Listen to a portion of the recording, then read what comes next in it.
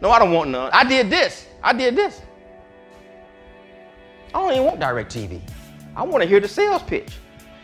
He come in hard. He jumped on me. I'm standing there like this. I'm finna teach him something though. He didn't know it, which I did. He said, he looked at me, sir, DirecTV. He went into his pitch. I said, no, I'm not interested. Now I done stopped. No, I'm not interested. I'm waiting on him. He going to another pitch. No. Well, sir, why not? I said, well, my mother has it. When it rains, it stops. I said, no, I'm not interested in it. I'm not gonna pay for DirecTV cable when I can't watch it when it's raining. And I told him, I'm waiting on another pitch. Hold on a second, guess what? Check this out. Well, sir, it doesn't do that anymore. It used to do that. I said, I don't watch cable. That's what I told him. I mean, I'm not lying to him. I said that because I watch YouTube. I don't watch a lot of TV because I have to study. You know what I'm saying? I just love. Give you an example. The last 7, 8 years of Super Bowl, my TV's on. I'm like this. It's on, but I don't pay attention to that. I'm not gonna sit here and watch millionaires make money. I'm working to become and help other people become by showing them step by step by step by step how to do it. Why? Because I had millionaires that coach me and mentor me. Now they're gonna tell you how this works. This is attraction.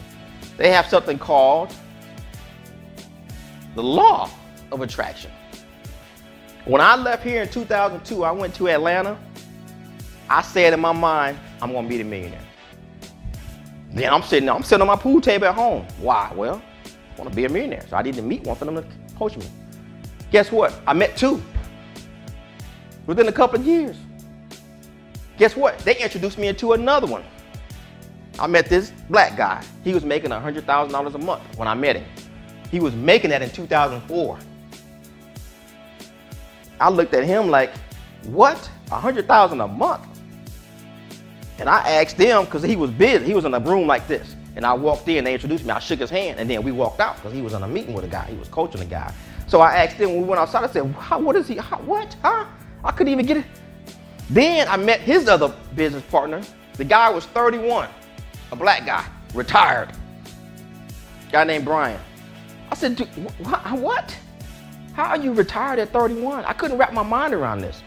And so they took me out. They, you know, we used to eat. They used to coach me. I started going to the bookstore, the library. I used to live at the bookstore. I used to go to the bookstore on Sundays when they opened at 10. When I left, they were turning off the lights.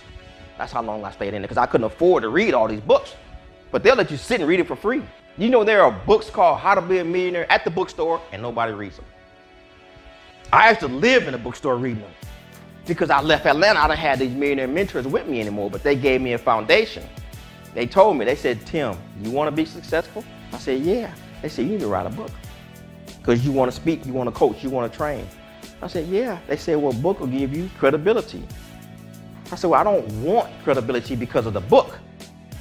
I want it because I have a desire and a passion to help people because they help me. Why? Because givers gain. Sharing is what? Caring. That's why. That's my. You see what I'm saying? So when your why is big enough, you can achieve your goals, your dreams. Your dreams is what? A goal with a deadline. That's all it is. This is the problem I have. The reason I said that there are a lot of people saying that, but they don't teach you like I do. Dream is a goal with a deadline. You can have anything. This and that. I'm gonna tell you one that y'all probably already know. Do you know this stuff right here? I don't keep a lot in my pocket because I carry credit cards and debit cards. Do you know this money? You know what they say about this money? They say money what? Money talks. Guess what? It don't. Money can't talk. But people say it because it sounds like, yeah, money. I got money, this. No, money don't talk. It don't talk. But they say that when they go on the box, don't buy me a car, I got cash. Money talks. No, it don't. But they don't understand the definition of it, the real meaning behind it. This stuff can't talk. But guess what it can do? It can hear. Money goes where it's called, it stays where it's welcome. Once you understand, once you have a lot, you'll get a lot. Guess what?